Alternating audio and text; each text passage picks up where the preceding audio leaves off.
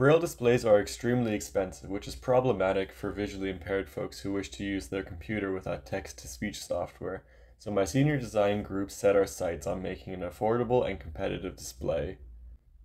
For those not familiar, these displays output text from the computer screen in Braille, the little dots here along this line.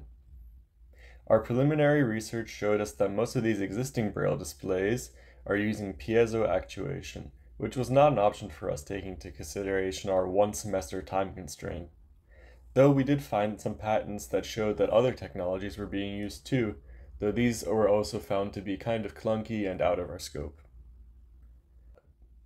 We also found out that if you want more text on your display, or one of your Braille dots breaks, you'd have to buy a whole new device.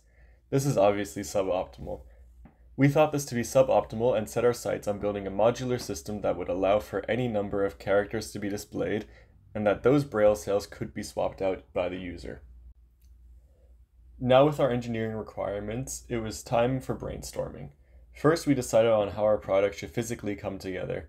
We thought about using magnets or snaps, but ultimately decided on a sort of rail system where all of the parts would slide together and stay together using friction. We had a few ideas for the actuation of the Braille dots themselves, 6 of which make up one letter/character. One of our first ideas was to use little linear actuators to directly push the dots up and down, but this would take too much electrical current, and our goal was to have the device just be powered off of one USB port on the computer. Next, we thought about using these super tiny micro stepper motors that we found on AliExpress in tandem with a sort of double cam solution that works similarly to a camshaft and valve in a car's engine, as shown here in this little demonstration that we made. This idea was great, but unfortunately had too much electrical complexity regarding having 4 independent PWM lines for each motor. This would have been an electrical nightmare, especially with our microcontroller setup that we'll talk about later. Lastly, I came up with the idea for using a rack and pinion with a servo motor, drawing inspiration from a key and pin tumbler lock like you might find in your house door. For a 6-dotted Braille cell, meaning 3 dots on each column, this would mean 2 servos are needed to display one full character, with 3 dots on each side, making up a column. That makes a total of 8 combinations that the dots could take up. I'm not sure if this is the most intelligent profile that we chose for the quote-unquote key, but it certainly is what we came up with, and you can see it kind of does actually do the job pretty nicely. Here on the left you'll see a chart with all the variations that the Braille can take up, and on the right you'll see how our assembly actually achieves this goal.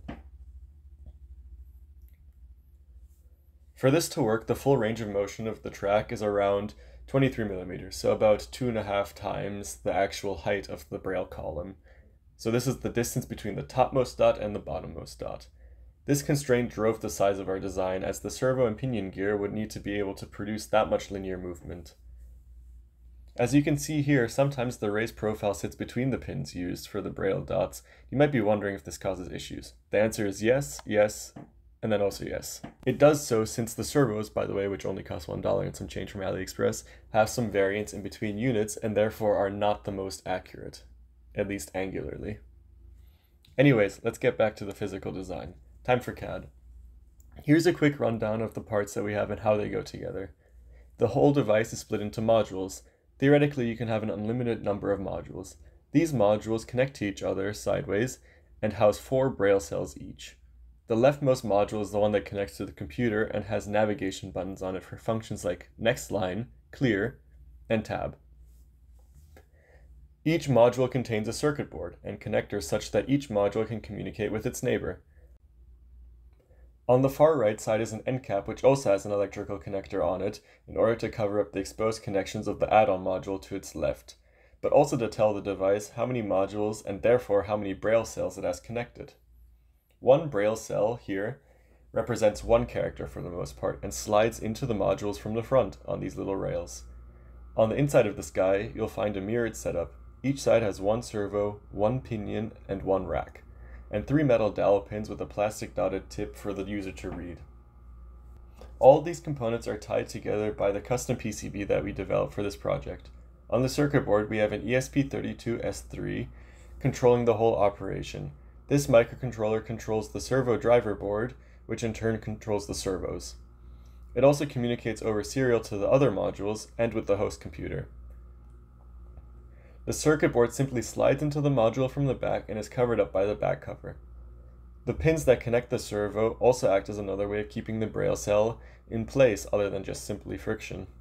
In order to tell the host computer how many characters are on the display, the main module, the one on the left, measures the voltage across a resistor on the board. This is a simple voltage divider design wherein every board has a resistor on it, and the end cap on the right side grounds a circuit that is just made up of all of these resistors in series. The more modules that are connected, the smaller the voltage across the first resistor. The reason that this had to be done is that the serial communication between the modules is one way only to the right. This avoids confusion about which order they are in, left to right, and also saves pins on the connector. The communication between them simply passes on the word and takes off 4 characters that it displays. Let's say the message is boiler up Purdue, which is 16 characters, and let's say our display has 16 characters attached to it at this moment. The first module would receive all 16 characters, whereas the second module would only ever receive up Purdue, and so on and so forth. The program running on the computer is a Python script that talks to the device over serial. It initializes and the device tells it how many characters it can display. The program then knows how many characters to send over in every message. The communication here is two-way, and the device informs the computer of its button presses over serial as well. This is how the computer program knows when to send the next line of text. Now let's talk about how the program knows what text to send to the device. This is where it gets kind of scuffed, since we did not have access to JAWS, the most common screen reading tool, and no, it's not related to the shark. A legitimate product would have a driver for the JAWS software and work great and seamlessly, but unfortunately we had to make do with the built-in Windows accessibility tools, which on the upside makes this product free to use. The way our software works with Windows is that it just uses the built-in Windows captioning on the bottom of the screen, which displays text of whatever audio is going on. You can play the audio from the built-in Windows narrator, which unfortunately doesn't work as well as JAWS, but still does the trick. The program reads the captions using optical character recognition, parentheses OCR. Basically, it takes a screenshot and reads the text from the image and stores the text in a long string. Then every time the next line button is pressed, the next 16 or however many characters are attached is sent to the device. Of course, in Braille not every letter or number is just one character. So the program has to add these declaration characters for numbers, for instance, and also punctuation ends up being 2 characters. This is all handled on the computer side. Putting it all together, it does work as a coherent product and successfully outputs text, though not without its challenges. Our cost for one device is around $300, so we can certainly say that we succeeded in making an affordable device. Unfortunately, the small servos readily available that did the trick that we used made it such that our gear had to be around 10 millimeters in diameter, even with their 270-degree throw. This meant that our spacing and our cells are quite large, unfortunately, significantly larger than what is currently on the market.